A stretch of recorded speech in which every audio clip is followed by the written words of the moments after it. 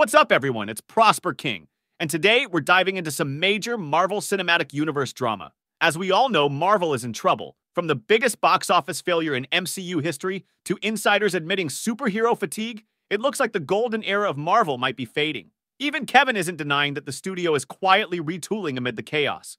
An insider says that they're not going to give up, but the real question is, do they truly understand what went wrong? Now even stars like Mark Ruffalo are speaking out. Ruffalo, who's had his share of controversial remarks, is now candidly sharing his thoughts on the MCU. He mentions how Marvel movies had more mystique before the streaming era. Ruffalo talks about the MCU's expansion into TV shows, ballooning from 12 hours in Phase 1 to a whopping 54 hours in Phase 4. He points out that waiting 3 years for a movie created a mystique that's now missing. He admits that he doesn't know if Marvel will ever get back to what it was. But what do you guys think?